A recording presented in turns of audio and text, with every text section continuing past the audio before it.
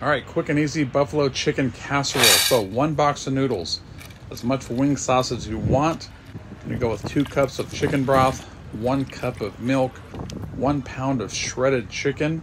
You want to go with ranch to taste, as much as you want. 1 block of cream cheese, 375 degrees for 45 minutes, and that's enough time to get those noodles to cook. This is one of those cooks where this is covered most of the time, so it's not going to be smoky, but you're using that Traeger as the heat source. So mix this all up, add as much mozzarella cheese as you want, put it back on uncovered, 425 degrees for 20 minutes, and this is the end result.